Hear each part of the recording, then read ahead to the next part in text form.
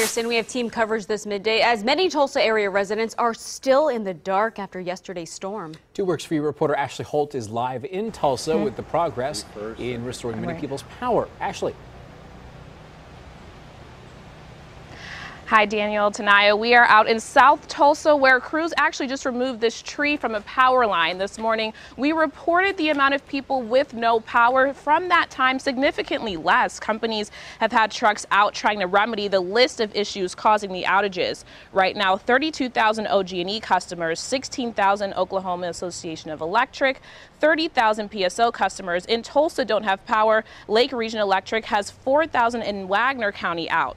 PSO says this is one of the worst outages the company has ever seen. Over 100,000 outages in the metro area is really, really unusual, and has only happened a couple of times. So this is a big deal. Totally unexpected, right? I mean, it wasn't totally unexpected that there was some severe weather, but that kind of severe weather, I think, caught everyone a little bit by surprise.